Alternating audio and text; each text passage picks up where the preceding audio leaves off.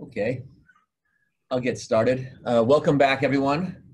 For those who missed the first session on Monday, I am Joe Newhouse, chair of the ITA.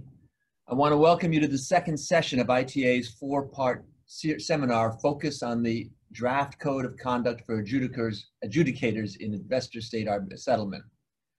Our first session on Monday addressed issue conflicts and the code's provisions in Article 5, particularly Article 5.2d, calling for potential arbitrators in investor-state disputes to disclose all publications and all relevant speeches. We heard a really excellent discussion that addressed the range of prior statements and decisions that can be raised by the term issue conflicts and some of the background law and practice in the area.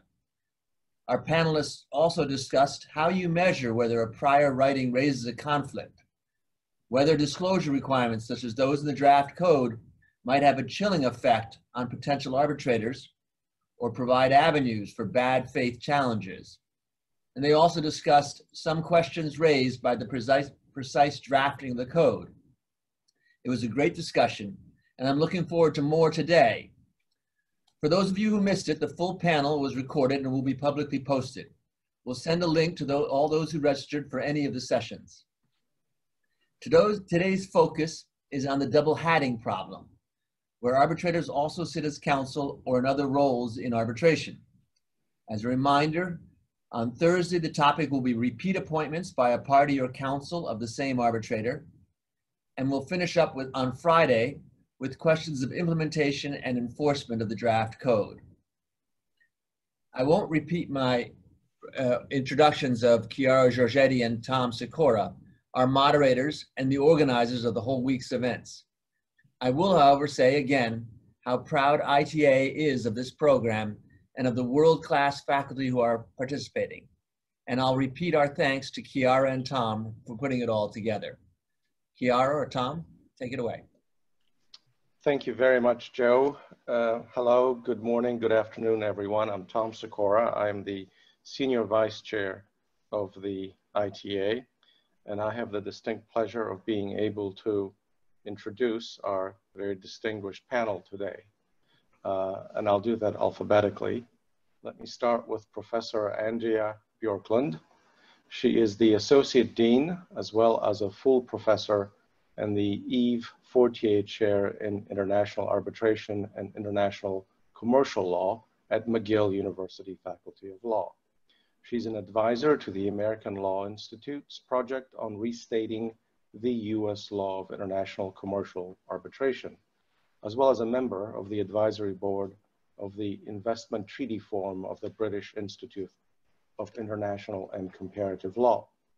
Before entering the academy, she was an attorney advisor on the NAFTA arbitration team in the Office of the U.S. Legal Advisor at the U.S. Department of State. Professor Bjorklund has a JD from Yale Law School, a Master in Arts and French Studies from NYU, and a BA with high honors in history and French from the University of Nebraska. Next, moving on, Ms. Anna Joubin-Brett is Secretary of the United Nations Commission on International Trade Law and Director of the International Trade Law Division of the United Nations Office of Legal Affairs since November 2017. Prior to her appointment, Mrs. Joubin-Brett was a practicing attorney at law of the Paris Bar. She specialized in international investment law and investment dispute resolution.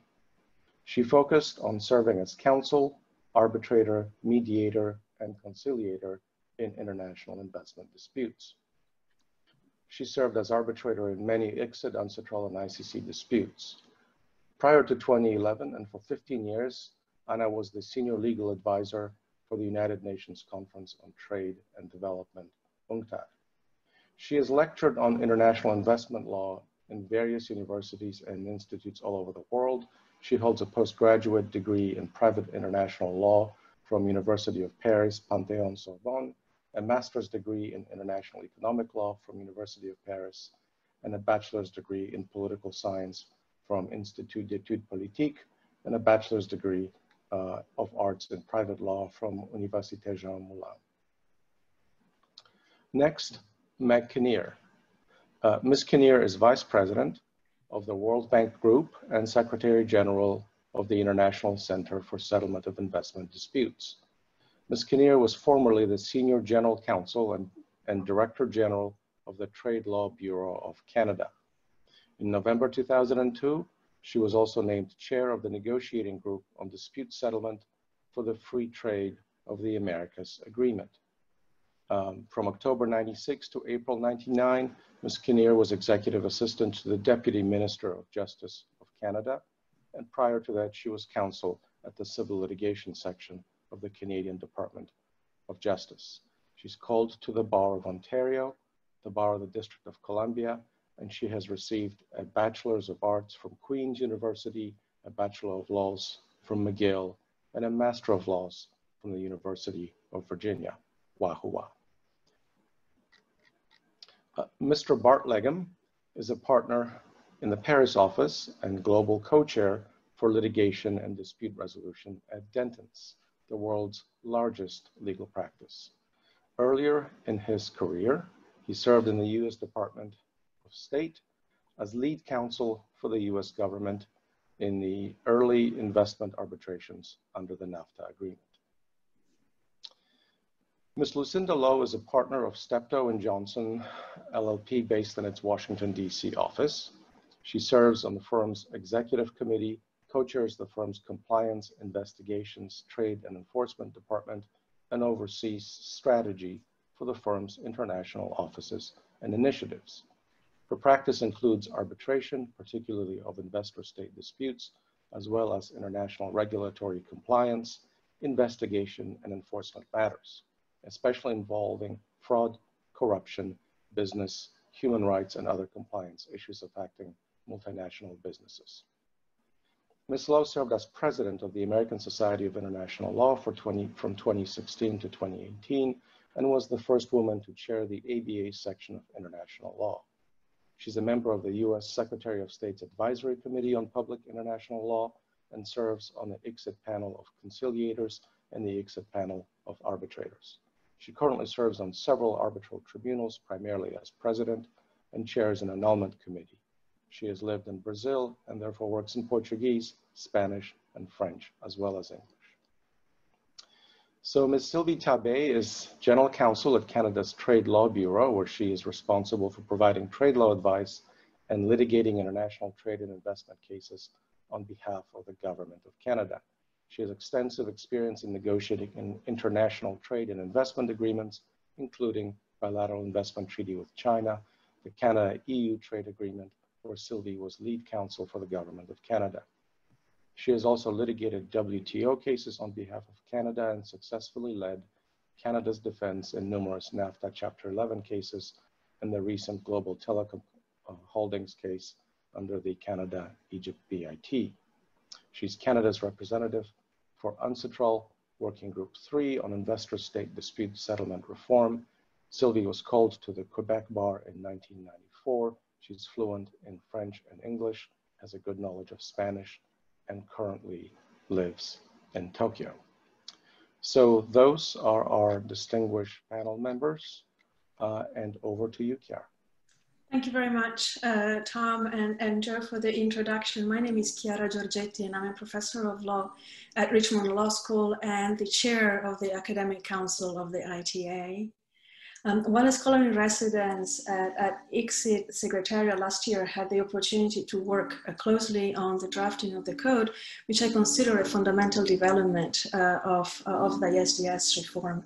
As mentioned by Joe before, in the first webinar of the series, we addressed issue conflict. And today we address another thorny and fundamental issue that has raised concern when discussing ISDS reform, and many see it as intrinsically linked to issue conflict, also as a matter touching on the independence and impartiality of arbitrator and possibly conflict of interest of arbitrators. So the issue is double hatting, and the double hatting is considered in Article 6 of the draft code.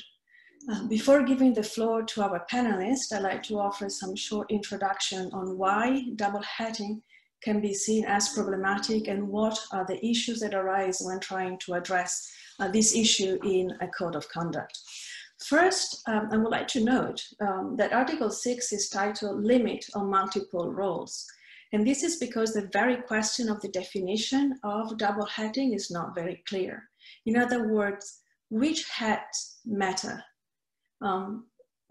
For sure, I think there's an agreement that one cannot wear the same counsel and adjudicator hat. But what about the role of experts, of witnesses, members of the secretariats, other form agents or other kind of advisors? A link to this is the issue of the scope. And this is the issue for the scope that is also valid for counsel and adjudicator. Is double hatting problematic only for cases and proceeding under the same treaty for all ISDS cases, or maybe even for all international cases? There might be some overlapping in cases for the International Court of Justice, for example, or in general in international public law issues. And the second question that arises from them is really how to address this issue. Should we consider a total ban on double hatting? Whatever the definition that we agree is, which is the posture that has been taken by CETA, the Canada-European Union trade agreement, or should it be limited? And if it is limited, on what ground? Should it be limited temporally or on a treaty-based? There are some other examples. So for example, the CPTPP includes a temporal and treaty-based prohibition. The Dutch model BIT also introduces a temporal restriction, and in Article 20 provides for a restriction of 5 years in investment arbitration under the same treaty or in any other international agreement. And the practice direction of the ICJ also includes a temporal limitation. So now these are some of the issues that I think arise when we think about double hatting. And to learn more in the specific context of the draft code, the first round of contribution by today's panelists will first focus on the definition of double hatting and what and when double hatting can become problematic. Our first speaker is Asnat Kinnear, and she will talk a little more about the text of the draft code. Thank you very much, Meg. Thank you, Chiara. I would like to just address this basic structure of Article 6 as context for the discussion that's coming up. As you will have seen, it's a very short article, but it contains a lot of square brackets. And of course, those square brackets indicate different options that might be selected by the delegates and that delegates are going to have to discuss. I should note that not just those options are potential. Certainly delegates are free to bring up other options, but those were the ones that were thought to be the most logical ones that needed discussion. I wanted to make 5 discrete points about the structure of the Article 6 on multiple roles. And again, first of all, a note on the title, Limit on Multiple Roles. Among the reasons that we decided to use this title was that the phrase double hatting, although we all, including myself, use it as shorthand for the situation we're trying to discuss, double hatting is not a legal term of art, and it is taken on a fairly negative connotation. And I think it really gets in the way of having the kind of discussion you ought to have, which is what is the problem that we're trying to fix? What is the impact of any prescription that we come up with to address it? And what's the best option when you take into account cost benefit? I assume most of us would agree that the concern here is a situation where one arbitrator plays more than one role, and the result of the multiple roles is that that arbitrator cannot be seen as independent or impartial. Obviously, this raises a side debate about whether the question is properly, do the multiple roles create an actual conflict, or is it sufficient that they create an apprehension or a perception of conflict? And if it is that, the perception of conflict, whose perception? Is it a subjective perception of one of the parties, or is it an objective perception that a reasonable third party might have? And of course, the reasonable perception is what case law has required to date.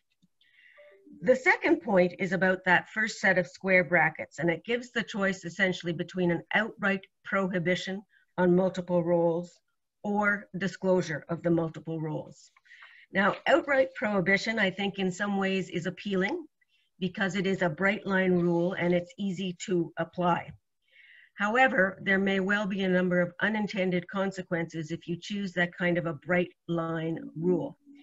Well, we've heard a number of concerns in comments and in a number of articles, and among them are raised, first of all, the constraint on freedom of choice, which of course is one of the key features of arbitration. Number two is the impact on replenishment of what you might call first-time arbitrators. In other words, most people who would like to be arbitrators have to start with their first case, but they cannot afford to give up all other sources of income, and it's very uncertain whether they will get a second, third, and fourth case. So would this limit on multiple roles constrain that replenishment of the arbitral pool? A similar argument is made with respect to constraint on more diverse candidates in the arbitral pool, because I think it's fair to say that we are seeing more diversity in the first timers and the new arbitrators that are coming to the profession. Some people have suggested that that kind of a problem could be solved with a transition period. For example, something like you wouldn't have the limit on multiple roles in your first 5 years. But that in and of itself, I think, is difficult. If we think there truly is a conflict of interest, it's hard to say it's okay to be conflicted for your first 5 years. So the solutions are obviously not very easy. The other situation is the effect of a ban on what you might say the profile of the arbitral pool. Will it de facto cut out one of the main sources of expertise, which are people who have practiced, and leave you with a pool, for example, of all retired people or all academics or that kind of a different profile? And if so, is that a problem? And that has also been raised by a number of people. Now, the alternate to prohibition, of course, is disclosure. And disclosure gives the parties themselves the option of deciding whether the multiple roles cause a bona fide concern about impartiality. And in some cases, that arbitrator might recuse themselves, or in other cases, the parties might have to go to a challenge motion. And again, the downside of that is the cost and the delay of having to challenge an arbitrator. So that's the second point. My third point relates to the actual definition of the overlapping roles, and frankly is extremely difficult to define, apart from what perhaps is the more obvious situation, the arbitrator counsel overlap. But beyond that, there are a lot of discussions that have been raised. And there are those who would say that in fact, the overlap of advocate and adjudicator perhaps is not or should not be the most difficult one, because an advocate is advocating a position. It doesn't mean that that is what they truly believe or that they think it is the strongest position. They are advocating the strongest position on behalf of their client. So that's one of the considerations. Another overlap situation that I think is probably as difficult is the question of an expert, and in particular, an expert witness on law, which we see relatively often in investor state. And presumably that expert witness on law is giving a position that they sincerely believe, and therefore you might be able to say, how can they then become an arbitrator and have an open mind? That's one of the other roles that's listed here. The provision also lists judge, agent, or any other relevant role.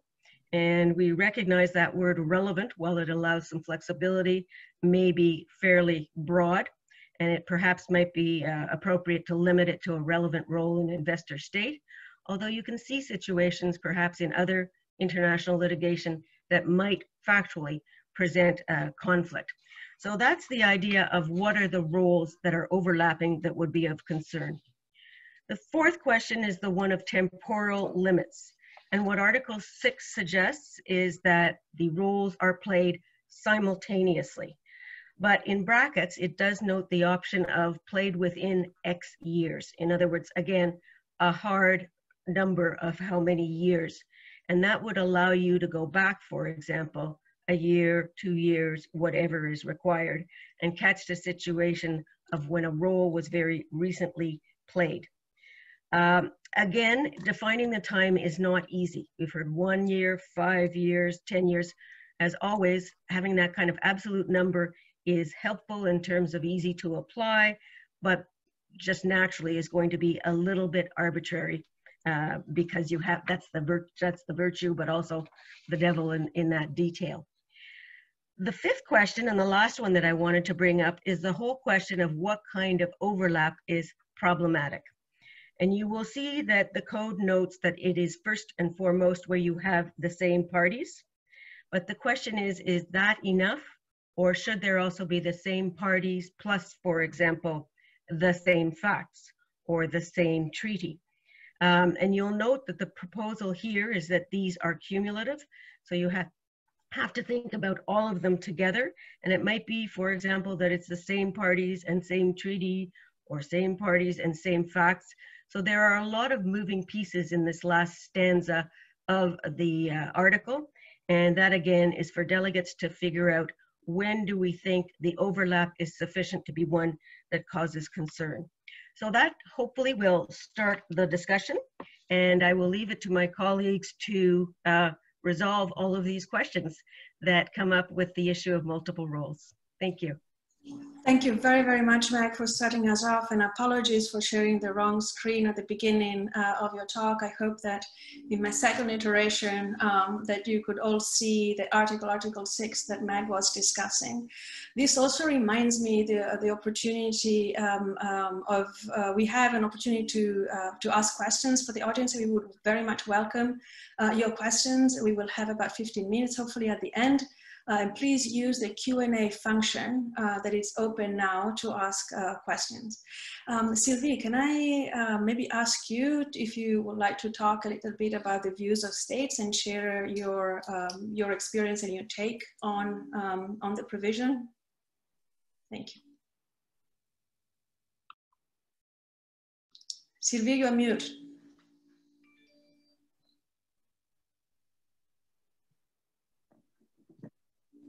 Apologies. Let me start by thanking you, Chiara and Tom and the ITA for putting together this really excellent set of webinars. And I think this is a really important issue and very topical and very timely that we have this discussion, obviously. I think Meg has very nicely set out the contours of the discussion. So maybe I can start by picking up on the issue of what is the problem we're trying to address, and maybe come back a little bit later to some of the solutions and some of the issues Meg raised with respect to scope and temporal limitations and some of the problems that arise with the solution. So first of all, everybody agrees we have to identify the problems. And I think also it's true to say that everyone agrees that impartiality and independence are key to ensuring due process, a fair hearing, and really the legitimacy, or essential to the legitimacy of the investor-state dispute settlement process. By and large, everyone also agrees that there's a perception problem in this respect that results from ad hoc arbitration, and in particular, what is referred to as double hatting. Now, is that a problem that merits addressing? I think depending on who you ask, whether arbitrators, academics, investors, or states, or NGOs, the answer will be there's either no problem, it's only a perception problem, or there's a fundamental problem that requires that addressing because it undermines the legitimacy of the system. And that's not to suggest that there's a monolithical view amongst the different actors in the system.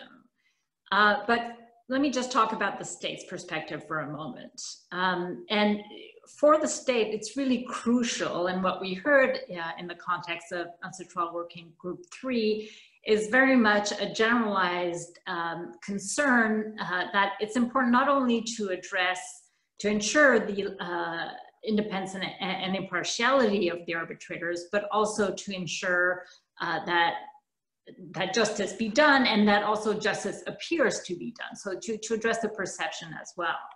And those things are key. And specifically in that context, the issue of double hatting was raised as giving rise to a concern that the arbitrator also had the ability to decide or to appear to decide on issues in a way that could benefit a party they represent in another dispute.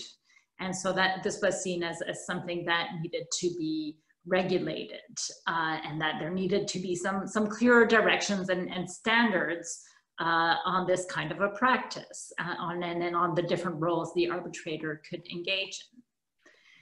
Now, what Ming said is also true. I think many states do realize that a blanket prohibition, or depending on the scope of the prohibition, but even a more narrow prohibition could have a significant impact and affect, for example, gender and regional diversity, affect the freedom of the parties to choose their arbitrators, result in too many academics, too many retired arbitrators, or even just more commercial arbitrators being appointed as a result. So yeah, I think those are important parts of the discussion, and we want to make sure that whatever solution we address really focuses on the problem, on the lack of, on the perception, at least, of a lack of impartiality, and where the issues have arisen today. So I'll just stop now and come back later to some of the issues and the solutions. Thank you. And maybe just before I give the floor to others, I do want to clarify that, you know, certainly there has been to date some efforts, as you mentioned, Kara, in CPTPP and CETA to address this issue of double hatting. And in both those agreements, the scope of the double hatting extends not only to the existing agreement, to the investment disputes under other investment treaties. Mm-hmm. Right. Thank you very much. This was very interesting. It might be now interesting to hear more. Maybe Anna, if you can tell us a little more about how working group 3, a little bit of a background, how working group 3 is working on this, and how the approach that it's taking in looking at this question and on the code also more generally.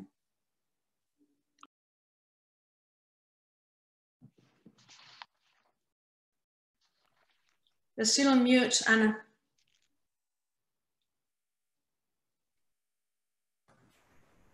Is it okay now? Wonderful, thank you very much. We can hear you. So thanks very much for giving me the floor, and to echo Joe's introductory remarks, we indeed had a very interesting set of comments that we got from the panelists and the floor yesterday when we discussed the topic of issue conflict, and we took note of lots of very good suggestions, for instance, relating to the definition of the topic, which is one of the points that Meg was raising earlier.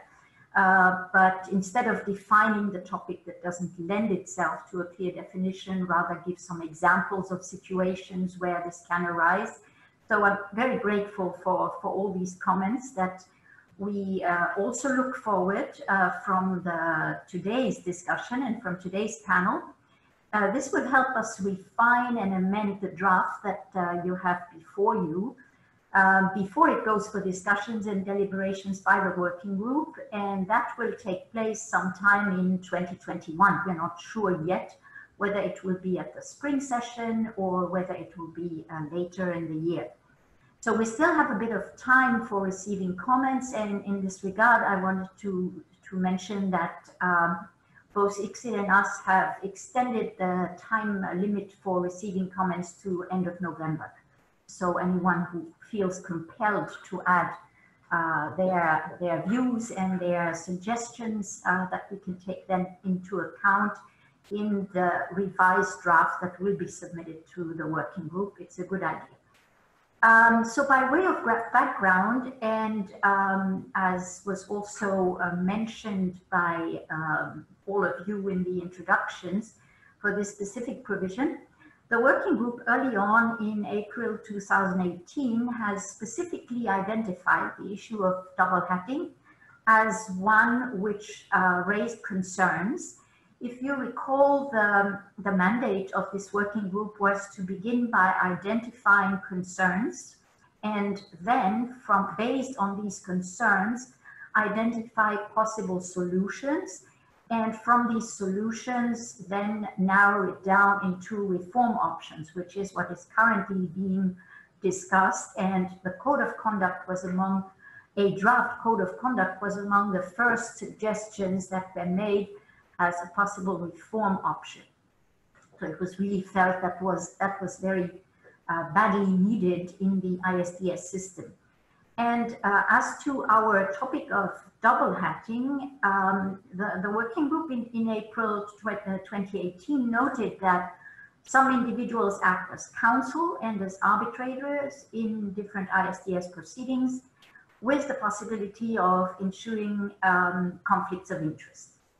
Now, what the working group looked at were, of course, statistics and information that used very early on this term of double hatting. If you recall, for instance, that there were a number of publications where they had a hit parade of double hatters.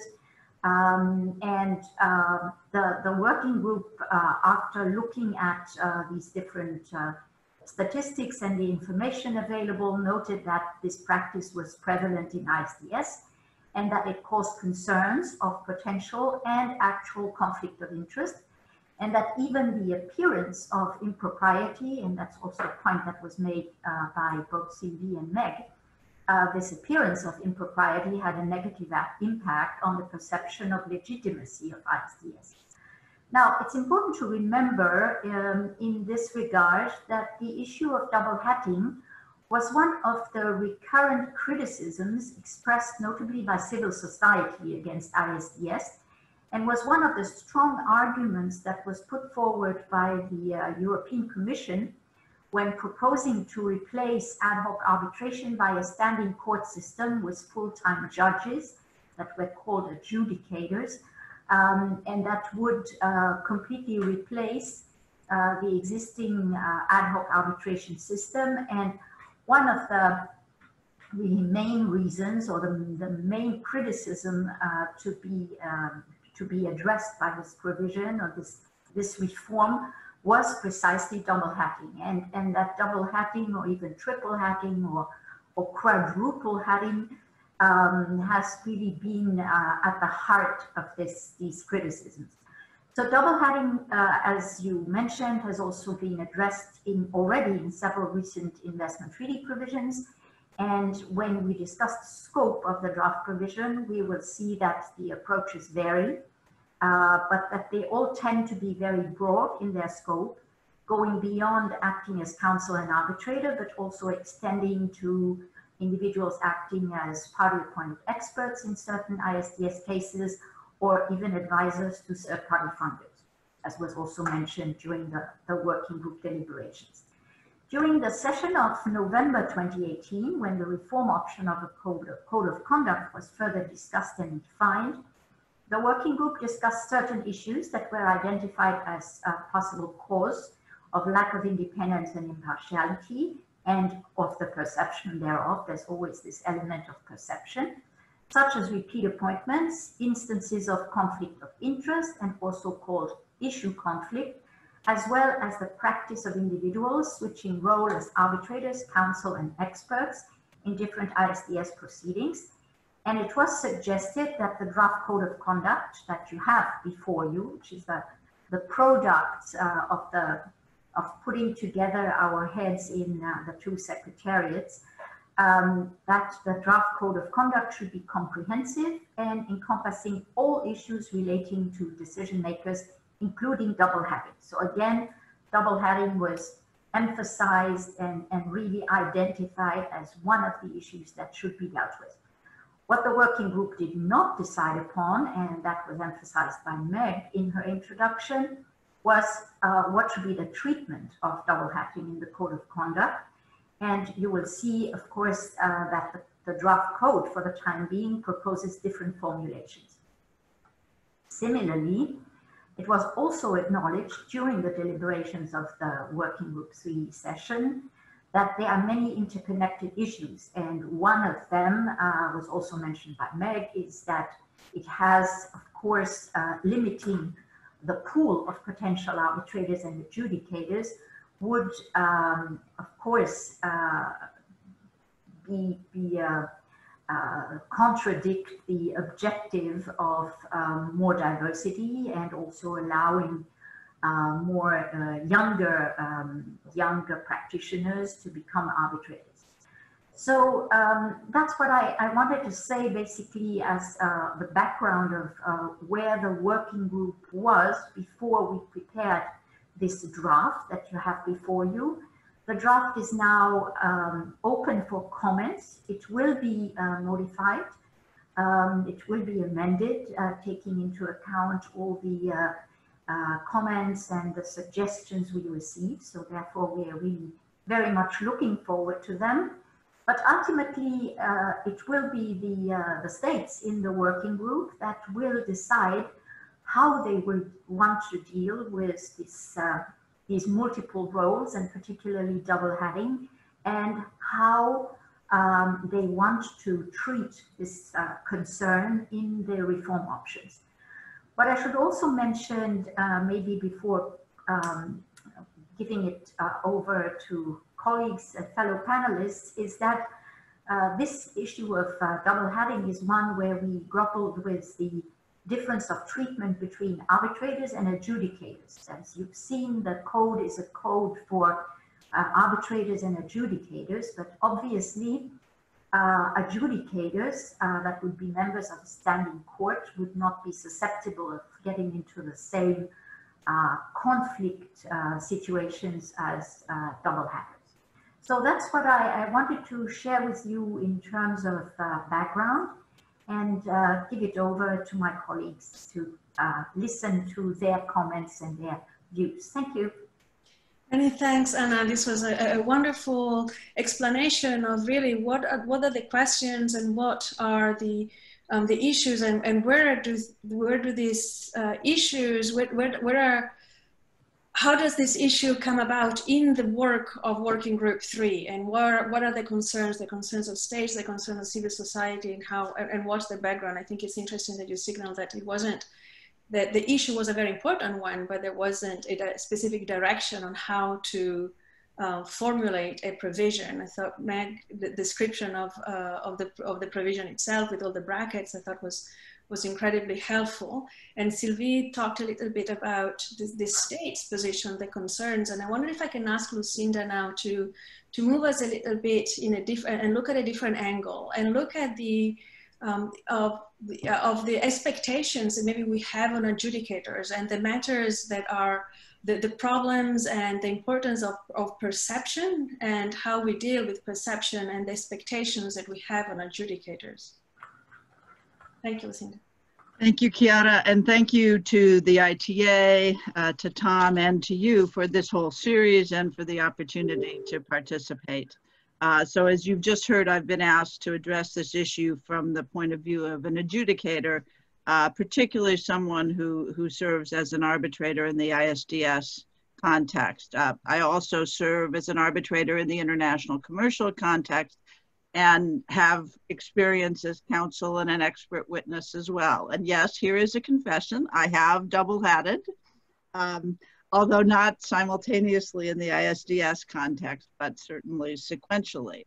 And I believe fervently that my experience as counsel and as an expert has made me a better arbitrator, and that we want people with significant practical experience that they can bring to bear on the resolution of these disputes.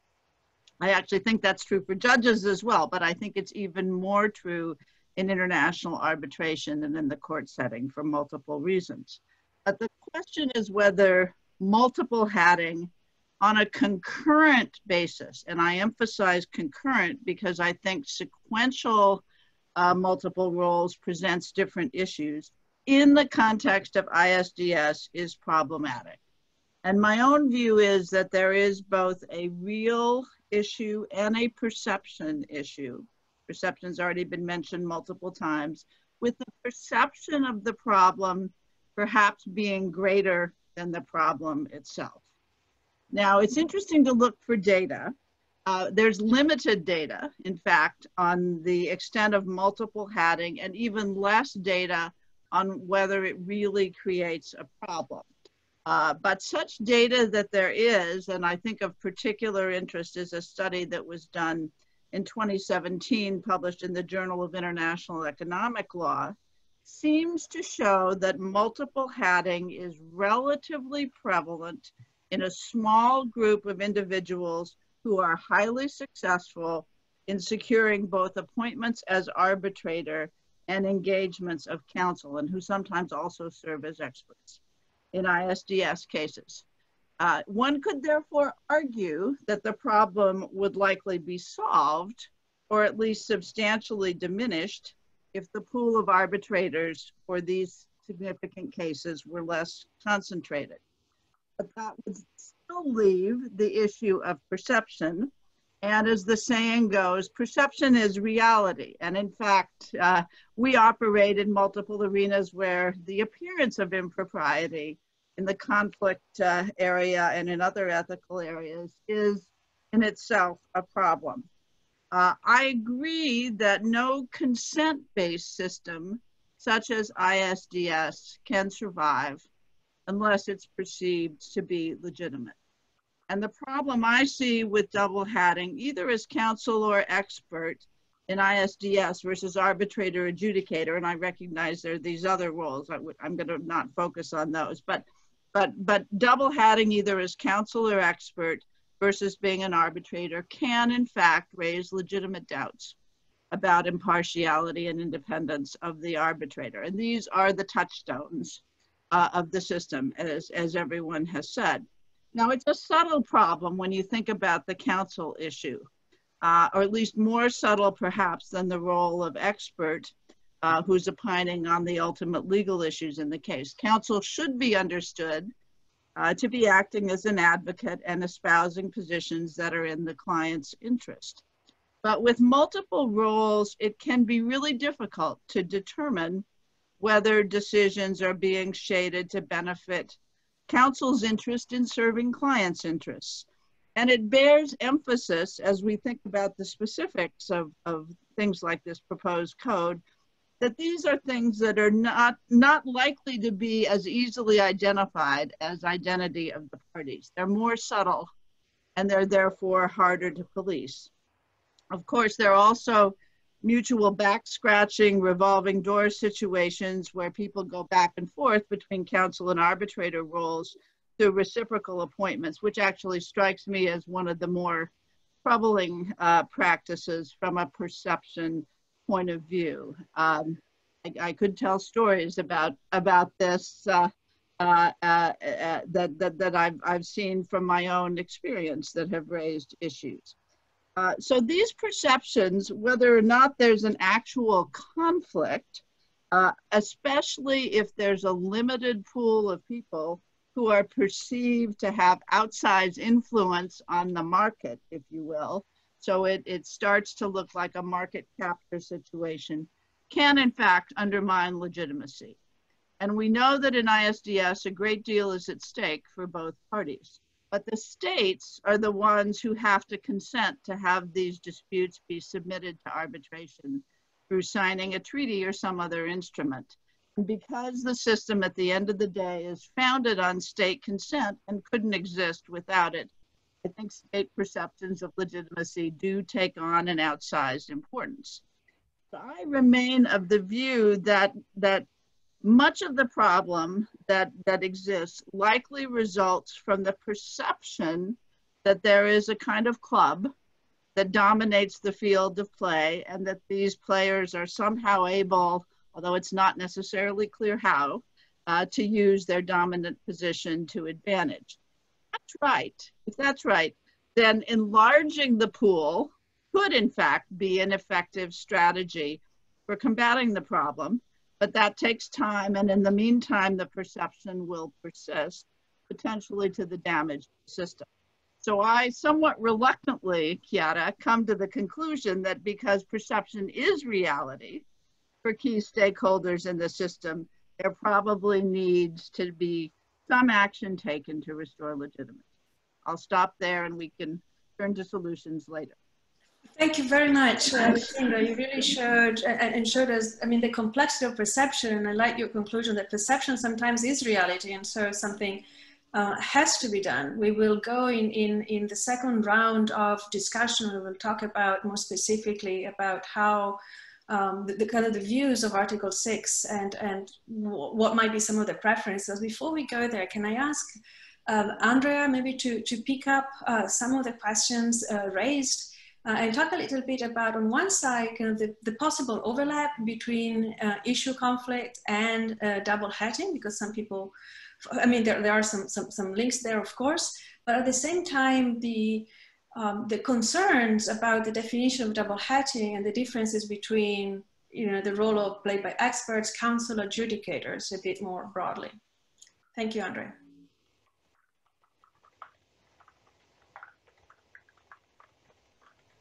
Thank you, Chiara and Tom. It's really a pleasure to be here this morning, a morning for me anyway. You know, it's been great to listen to the presentation so far, and I really enjoyed our preliminary discussions on the issue as well, because it seems to me that one of the things that we're still doing in a way is circling around the idea of what exactly the problem is. I think Lucinda mentioned clubbiness and maybe a reciprocity issue. And I think that is a potentially significant concern that really does go to legitimacy and that deserves addressing. It's not always clear to me, though, that that is the concern most articulated with respect to the double hatting issue, and it arguably could arise in an issue with people who act as arbitrator and only act as arbitrator, but nonetheless, let us say, support each other's careers in a way that encourages mutual advancement, but they don't act as counsel and they don't act as experts. I'm not sure that that is limited to double hatting, but is perhaps in the general world of arbitration, where one of the reasons you're appointed is because you're known, you're respected, your expertise is respected. The second thing I would say, though, is a lot of what we talk about as the concern seems to overlap, or at least impinge upon the issue conflict idea. This idea of whether somebody can be independent and impartial, what their psychology is. And Sylvie gave us a great example of the arbitrator, you know, can the arbitrator really decide a case who is simultaneously acting as counsel? Can the arbitrators decide a case in a way that would be adverse to the interest of the client? We could flip that around and say, and could the counsel fulfill his ethical duties to the client by deciding a case in a way that was adverse to that client? So I think that's a clear problem, but that would seem to be an issue conflict. I mean, in a fairly significant and clear way. And this also illustrates the sequential issue that Lucinda was mentioning, because in the order that Sylvie presented it, that's clear that that's a problem. The arbitrator is acting as counsel, and maybe is also going to issue a decision that will be published probably. It's interesting to me, the link between transparency and some of these issues, because the fact that things are published and are then used as persuasive, if not actually precedential, means that what is already decided is important. Yet if our current counsel had acted as arbitrator a year ago, or even 3 months ago, and the decision was already out, you probably wouldn't say he couldn't be counsel in this current case, because the arbitration was not ongoing. But would he still have would we be worried about his psychology? Less so. But the psychological issue also raises this issue about whether the double hatting concern is a proxy for somebody who has already, made up his mind, who is not open and independent. And that raises this question that I think Meg started us off with, which is, if that's the case, why are we really concerned about counsel if counsel are advocates, and we understand that counsel are representing the point of view of their client, and why would we not be equally or even more concerned with experts or even academics who presumably wrote an opinion based on their best judgment about a particular issue? Are they open to changing their minds or to making a different decision in a particular case? And we tend not to scrutinize anyone to that level of specificity, except insofar as we read their opinions and their judgments. But that, I think, is a separate question that should or could at least be addressed.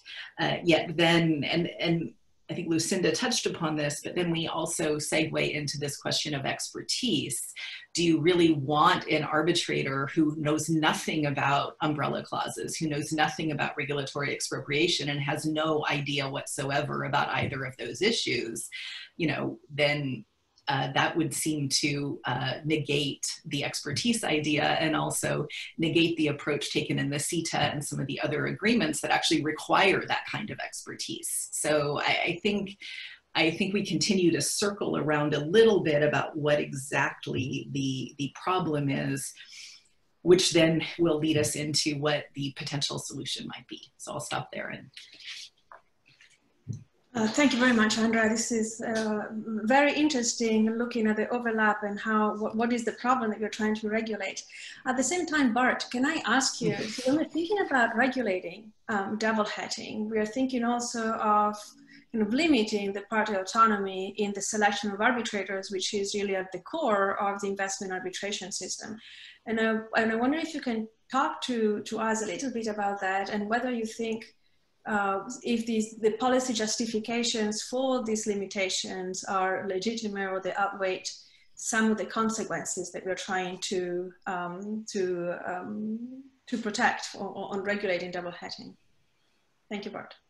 Thank you very much, Chiara, and thank you to the ITA for putting together this terrific panel. It's great to see so many friends on screen.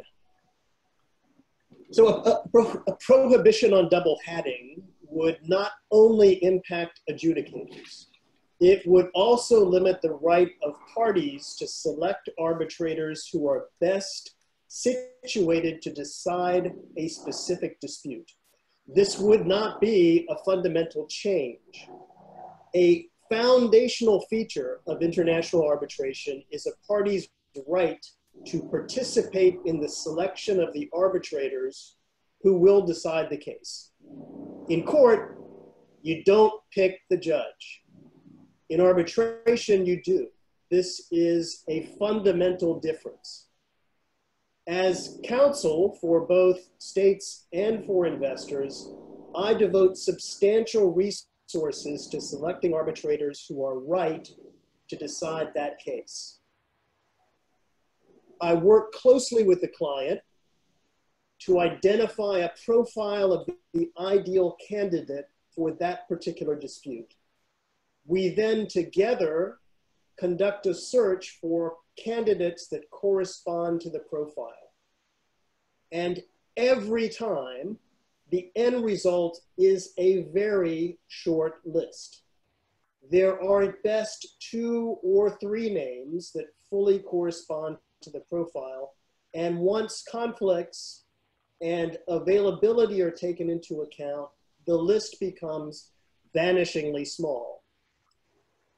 Now I'm going to give an example that's based on a true story. The dispute in this example concerns a waste-to-power facility that the investors persuaded a municipality they could build. The investors promised that the facility would generate a huge amount of power, as well as disposing of all of the city's waste and earning profits. The plant was never built.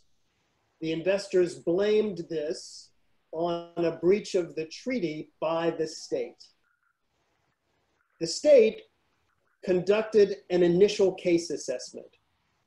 And that case assessment found that it was preposterous that these investors could construct a facility of that size and complexity. An arbitrator who understood this would swiftly grasp that the claims were baseless. The profile for the ideal arbitrator was therefore for one who, in addition to having experience with investment treaties, having the right language skills and the right gravitas in the field, also had acted in recent disputes concerning the construction of large power plants, and so knew what was required to build these complex beasts with current technology.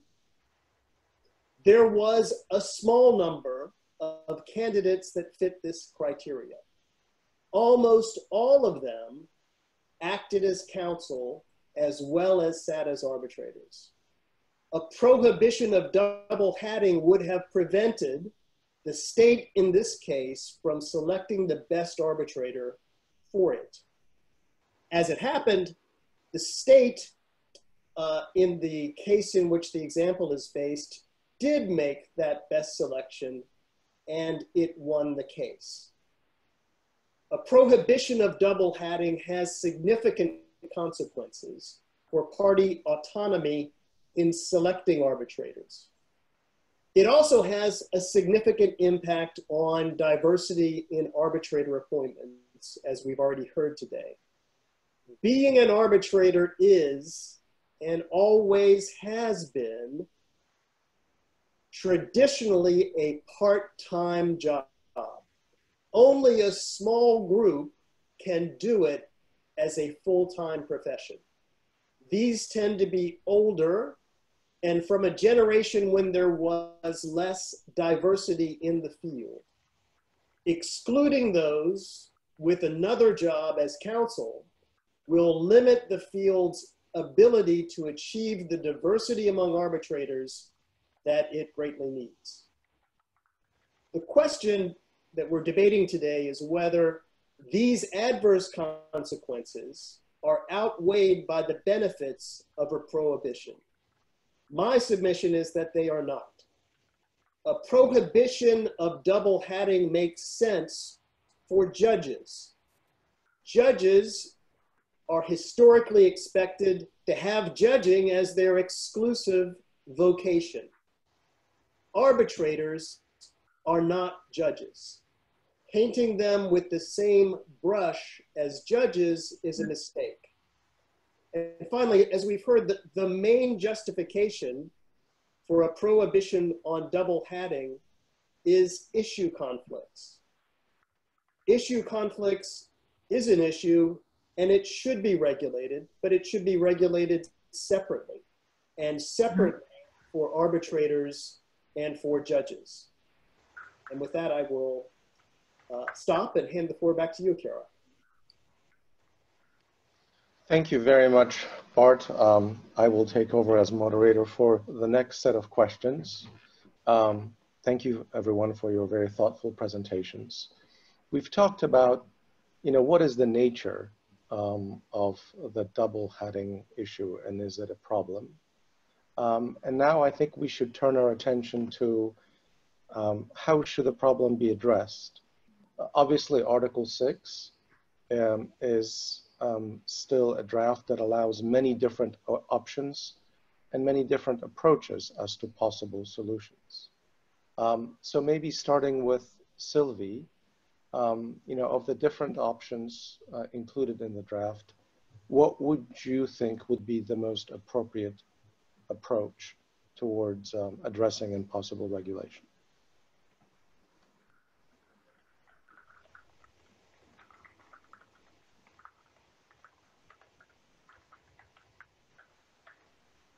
You're muted, Sylvie. Sorry. Let me just start by picking up on some of the points that have been made by Bart and by Andrea. And just to mention that what we're seeing is some of the discussion we're having about the problems and the solutions are very much linked to the changing nature of investment arbitration. And whereas the original ICSID drafters, the drafters of the ICSID convention may have foreseen contract-based commercial arbitration, and the system was appropriate for that, we're seeing many more challenges to legislation. And the public nature of the cases very much points to something that does impose greater ethical duties on arbitrators. And I think none of us, all of us would be very horrified to have judges also acting as counsel in our domestic legal systems. So maybe this points to something similar in the investment arbitration context, given the nature of the cases that they're hearing. So that's the first comment I wanted to make. And then moving to the solutions, as I mentioned at the outset, I think Canada is party to 2 recent treaties where we have included prohibitions on double hatting, where that are limited to concurrently acting as investment counsel, as counsel in investment arbitration, as well as arbitrator under the CPTPP and CETA, so under those treaties and other investment agreements. Then I think this is a good starting point.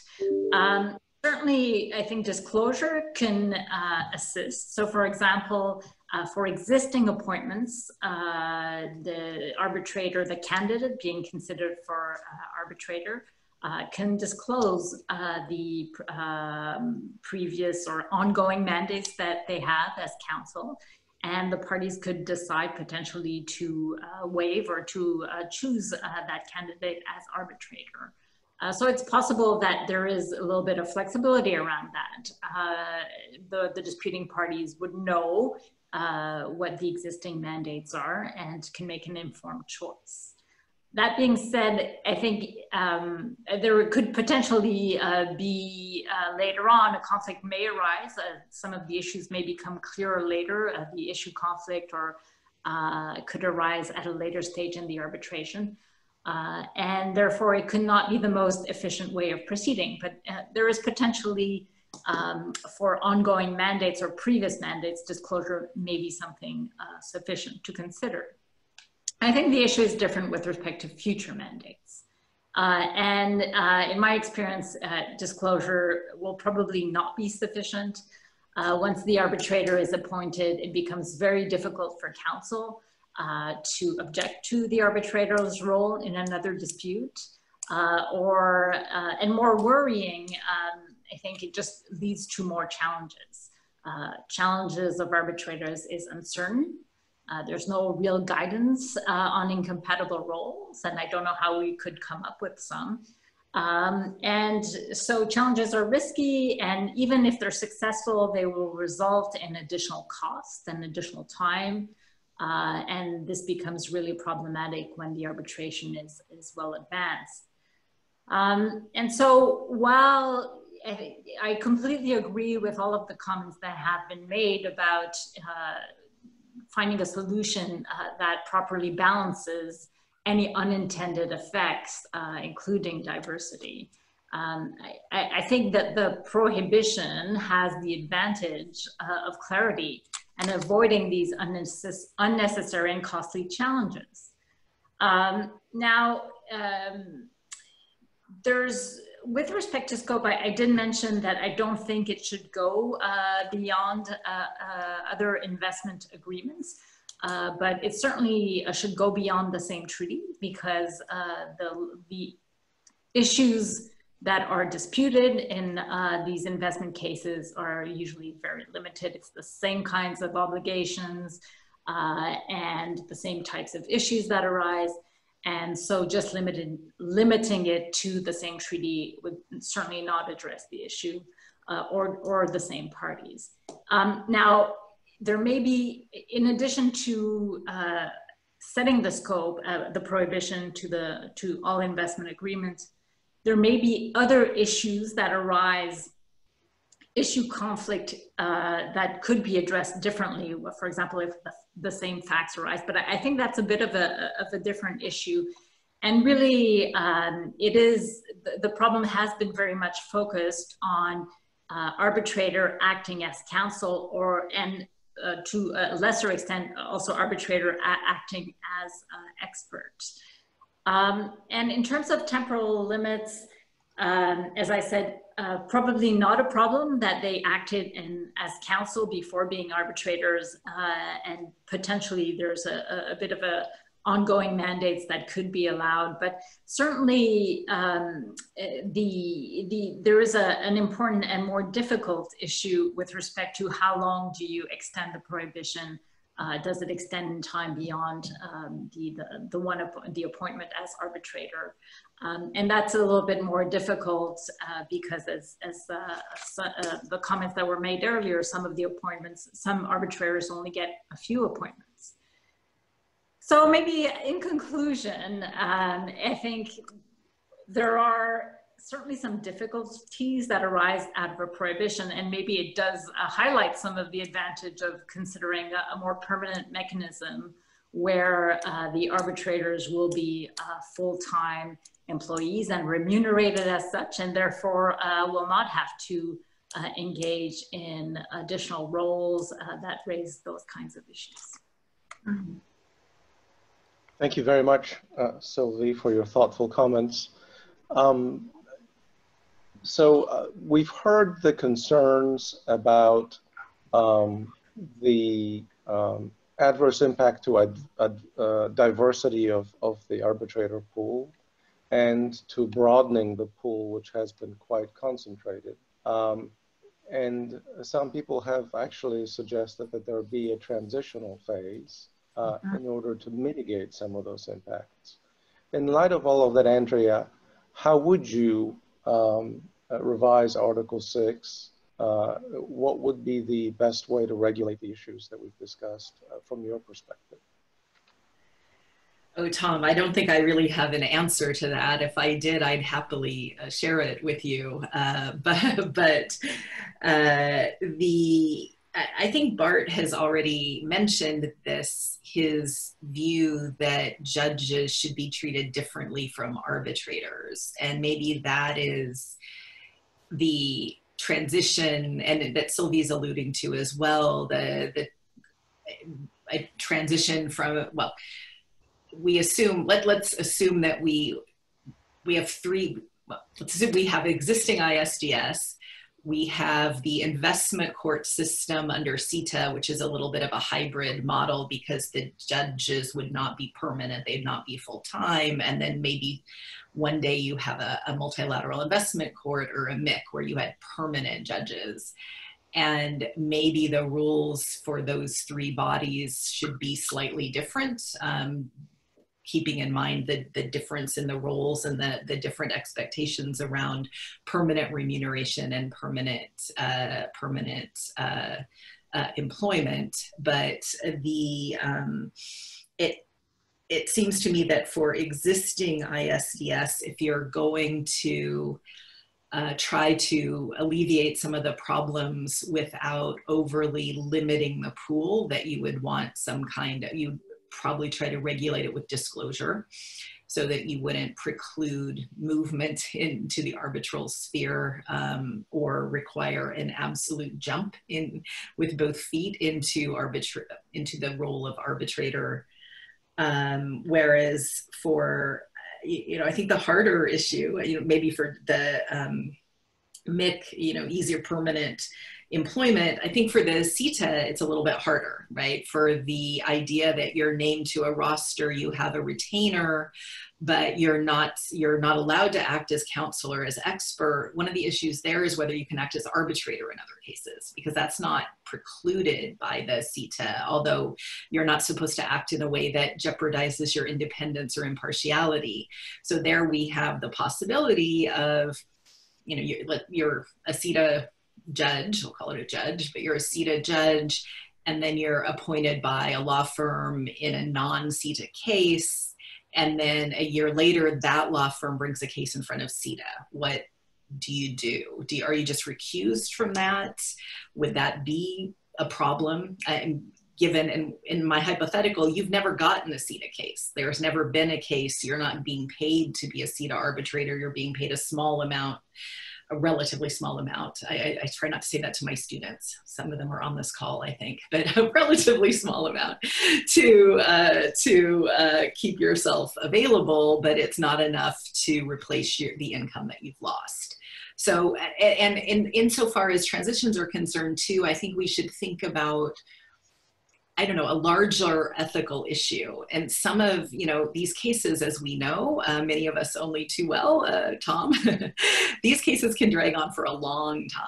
And do you really, and if you've got somebody counsel, she's been counsel for 8 years, hearing on quantum finally coming up, in 3 months, and now she's got her first appointment. Do you want her to have to give up her role as counsel when arguably that is not really consistent with the highest ethical obligations?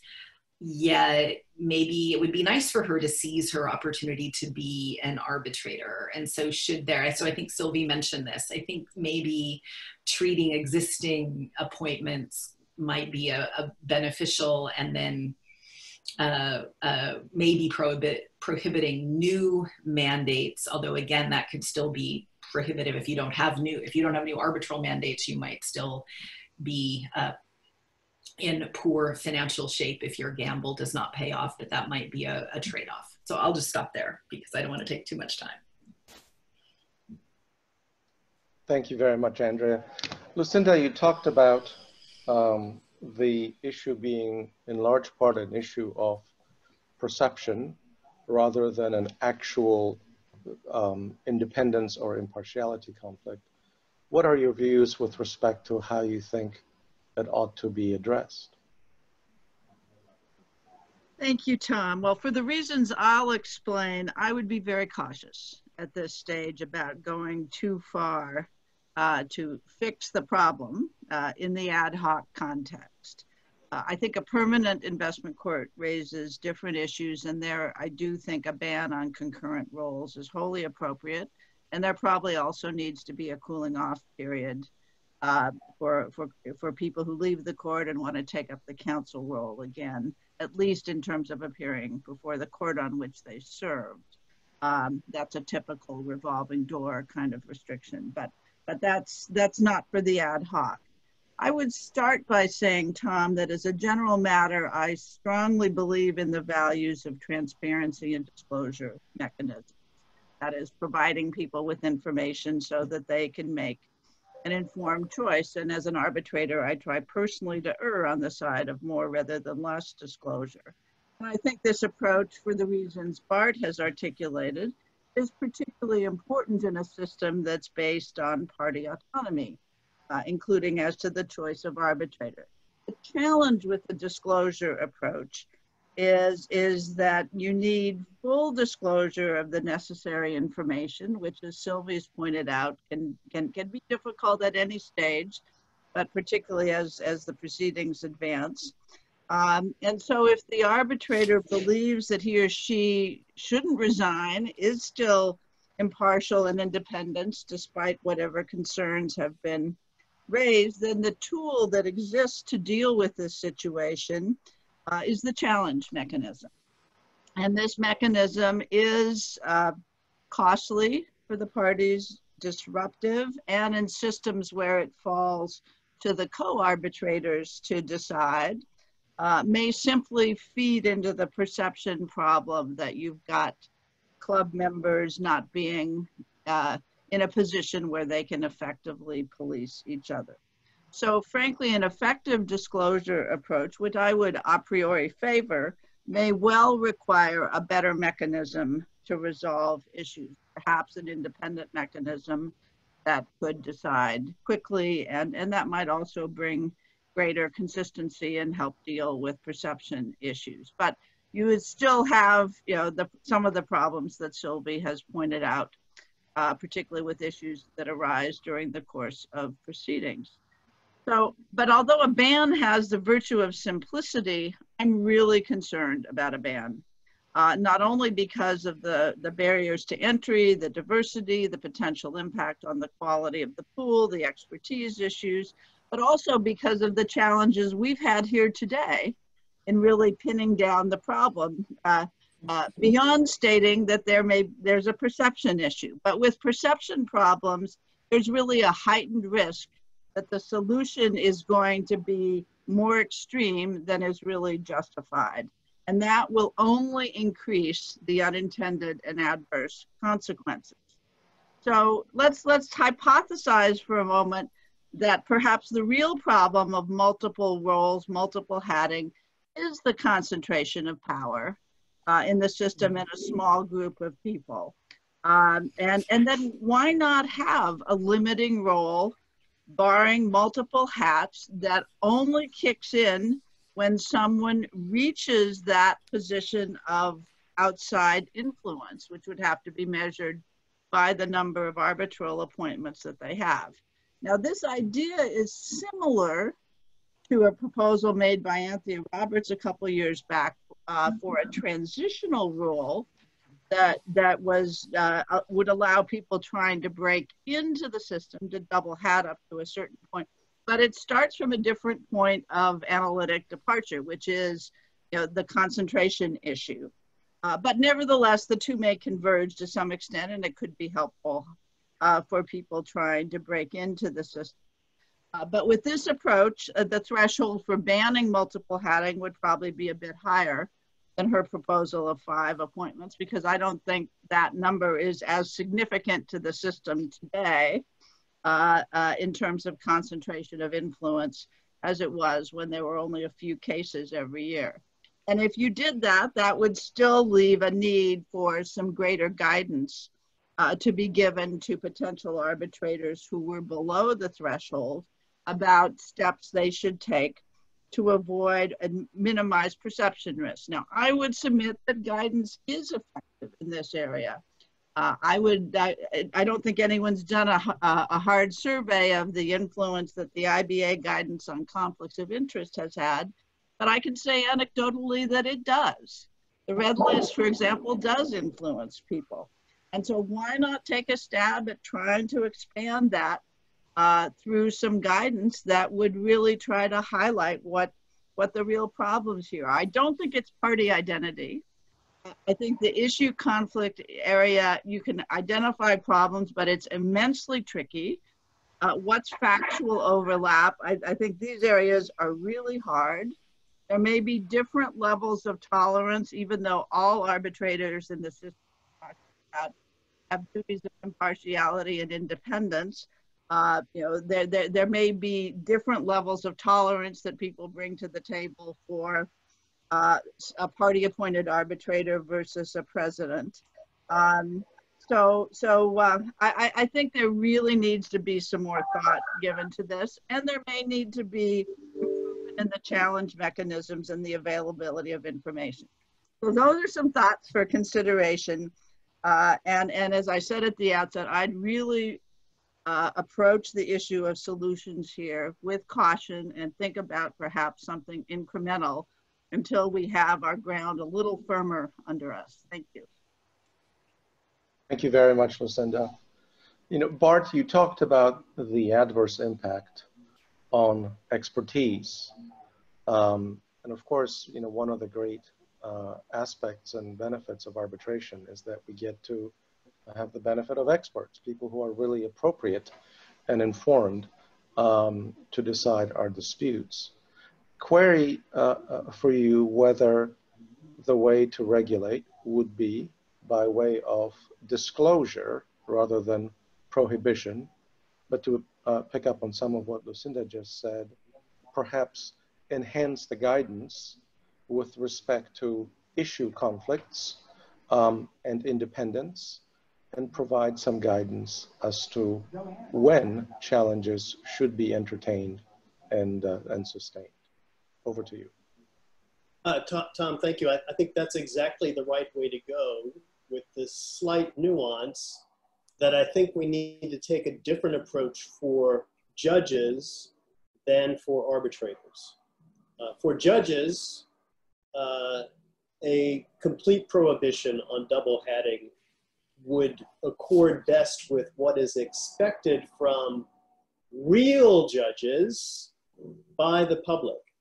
And I've listened with great interest to the comments that Andrea made about the nature of those given the title of judge under some treaties, and perhaps a line of work for the code of conduct might be to take up the hard task of defining what really is a judge as opposed to someone who's been given that title for political reasons more than functional reasons. But assuming that we're talking about a real judge, someone who is a full-time member of a permanent tribunal, then it seems to me that a prohibition of double hatting is the appropriate approach.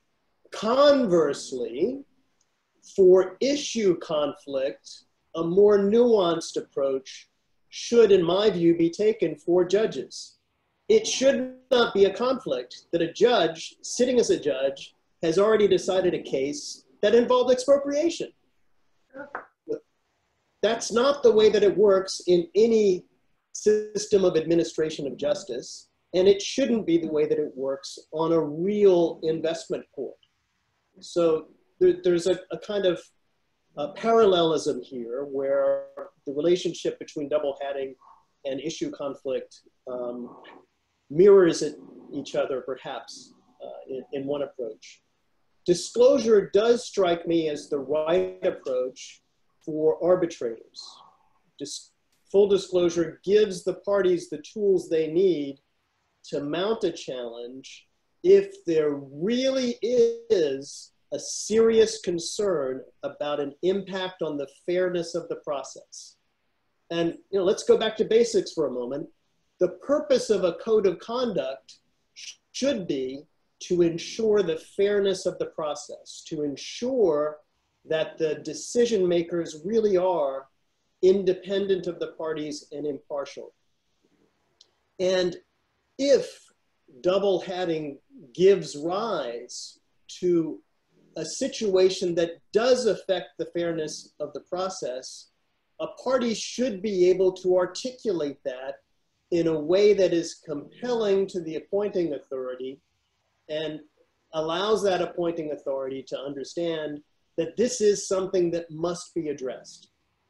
And of course, as part of the guidance for the application of independence and impartiality requirements as to issue conflicts, more sharpness can be given to these issues. But disclosure, I think, is the right approach for arbitrators rather than a prohibition of double hatting. And if that disclosure produces the grist for a serious challenge, then we have the tools already to deal with it. Thank you. Thank you very much, Bart. Anna, you've heard the debate between disclosure and some level of banning. So any parting thoughts from you based on what you've heard? Yeah, thanks a lot, and thank you all for sharing these interesting views. And I think I have two points I would like to make as a takeaway for me and for the work we are going to do in amending or adjusting the code. I think I take very clearly away that double hatting and issues conflict is not the same thing, and we should not put that into the same basket. If we do that, we are already not addressing one or not addressing the other.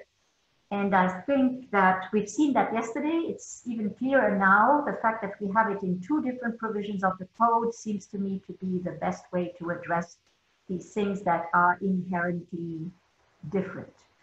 And the second point I wanted to make is that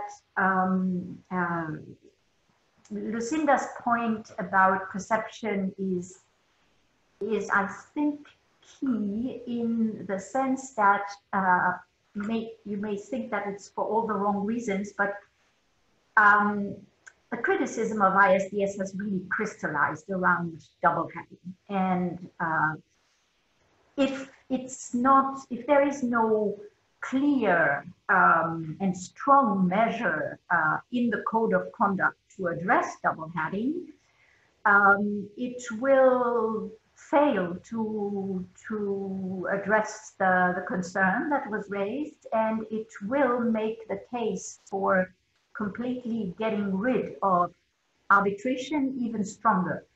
And I think that this is something that those who are suggesting that there may still be some doubts about whether this is really a problem and whether it's identified in the right way, etc. I think it is really something to be thought about, because at the end of the day, something is going to come out on double heading, and it will have to address the problem. It will have to make sure that this red flag that goes up as soon as you say ISDS, and Lucinda's point about the club, all of these issues, of course, are very intricately interlinked. But I think the answer that the code will have to provide will have to be very, very clear and very strong. And in that sense, once again, I think that the suggestion that was made, that guidance is needed and can be very useful, is something that we will have to think about, and not only guidance about possible issues where double heading could be of a problem, but also how to guide aspiring arbitrators, or those who would like to make the transition to how to do that in the best possible way. That's what I take away, and thanks again for those taking notes, because this is immensely helpful. I may have been a double header for a long time, but I'm not a double brainer, so I cannot concentrate and take notes and think at the same time. So thanks for the colleagues who take the notes. Thank you very much, Anna. Meg, over to you for some final reflections on what you've heard today and possible future approaches. Yeah, a number of things. First of all, I think it's worth us trying to do a bit more empirical work to say how prevalent is the problem. My sense is there is much less double heading now, and it may well be, in some respects, generational. That doesn't mean you don't want to address it, but I think that's a relevant input to your considerations. Secondly, what I heard yesterday and today, and what I've heard frequently, and I'm totally in agreement with it, although it's very hard, is that we need to make sure there is much more specificity in this code, much more concrete. If you do this, it's a problem. And that's can be very difficult because so much of this is fact dependent, but I think that's a lot of what we are frequently hearing. And we're gonna have to work that in somehow as we go into another draft. And the third thing, which again is more philosophical, but this whole difference between the role of a judge and what you should expect with arbitration is a key one. And sometimes I think we are putting them all together, and that gives us sort of a result that might work for one part of the equation, but not the other. So keeping in mind, arbitration brings certain things, maybe good, maybe bad, but it is different than a court model. And can you regulate the same way? So those would be my sort of takeaways from today. Thank you very much. Indeed, Meg. I think we're about out of time, Chiara. I know there was a question on whether or not if we mandated disclosure rather than a prohibition under Article 6, would that disclosure be effectively duplicative of the disclosure of all prior cases under Article 5, Section 2, sub C. I think that's probably a valid point, that these disclosures would be quite similar. Does anyone have a view? Meg, you're on mute, but please. I think they were meant to be mutually reinforcing. So I don't think it's a different disclosure under Article 6 than necessarily under 5.2. They complement each other. If you made that 5.2 disclosure, you probably disclosed for the purposes of Article 6. And I think that was what was intended.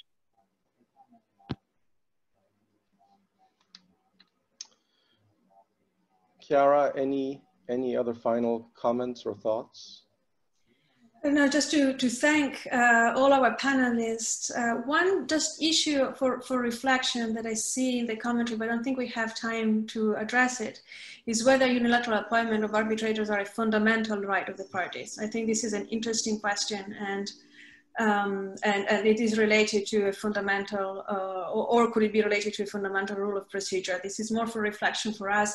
As a reminder to our audience, we are going to be here tomorrow, Tom and I and another set of panelists talking about multiple appointments, and then on Friday, issue of implementation and enforcement. So this is very much a long-term discussion and something that we are keen to build on and continue the discussion. So for the moment, because the time is up, I just want to thank everybody. This is, I think, is a very rich and thoughtful discussion. Thank you very much all for coming and to continue this discussion, and hopefully also continue the discussion tomorrow and Friday all together. Thank you. Thank you very, very much to our distinguished panel, and thank you to the audience for joining us. Until tomorrow.